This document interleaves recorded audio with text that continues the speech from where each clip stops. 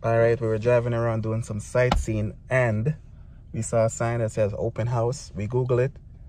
$2.4 million. That's ridiculous. Canadian dollars though. Okay, so it's $2 million US then.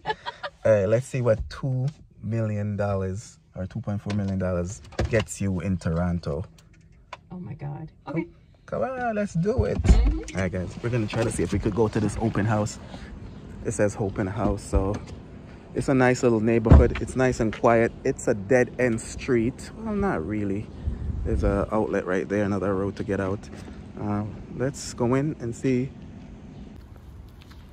Nice, quiet neighborhood. Right next to Casa de Loma. Mm-hmm. That's why it's so expensive. So let's go in here. Let's see if we could go in here. Right. I mean, it's an open house, so why not? They might require pre-approval. Nice little skinny driveway. I don't think a regular sized car could fit down here any. Right? It's a shared driveway. You look like tamarindos. Uh-huh, came off of this tree. Let's see if anybody's inside. Hello. Good. We saw the sign and we just decided to stop by. We're actually not from around here. We're looking to be from around here. Where are you from? We are from United States. Wow. Yes. So where were you at Casa Loma? Yes. Exactly. Have you been there before? No, first It was our time. first time. What'd you think? Love it. Love it? Yeah, Love I it. really need it. Love it. I just love Canada all together. That's why I'm like, yeah, I'm willing to relocate. Yeah, Yes. it's a great place. Well, have a look around. This house, if you wouldn't take pictures, I have feature sheets there. You see lots of love. This house has been lived in for 50 years, they say.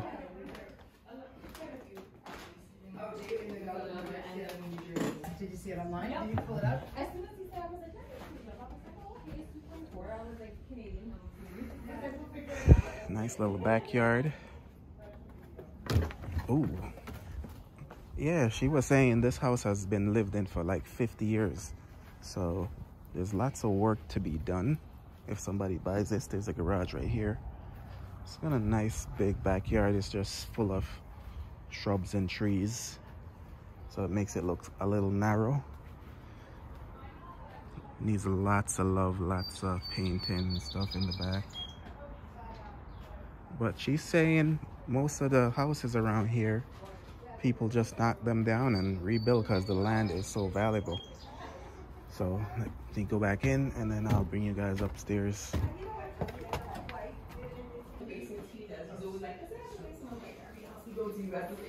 Yeah, it's not a good one. It needs waterproofing and well, there's electrical that needs to be done on top of too.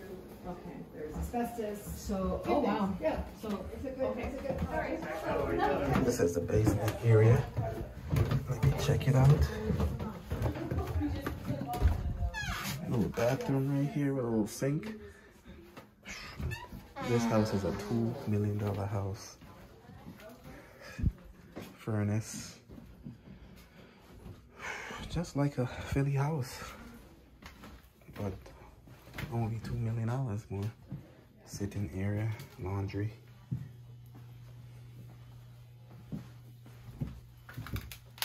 Little nook back there, I don't know what's back there. Bunch of old keys.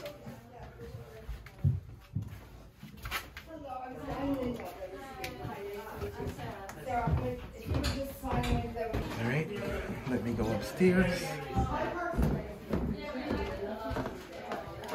Ooh, look at this little closet thing with drawers and stuff. Got one bedroom here, wallpaper. Ooh, look at this back here. It's got a little sitting area back here. So this could be like a walk-in closet slash bathroom if you're redoing this, because there's closets here. Oh, well, not really a closet. Yeah, if you turn this into a nice bathroom. It's got radiator heats. You're still in here. Yeah, because 50 years they've been living here, so. I'm sure people died in here.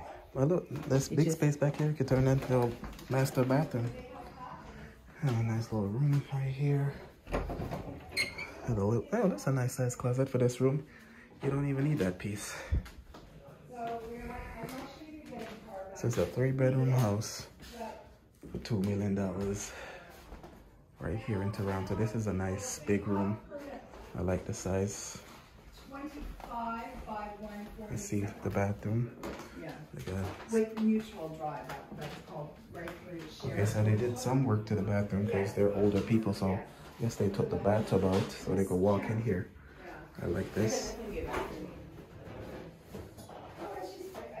Nice.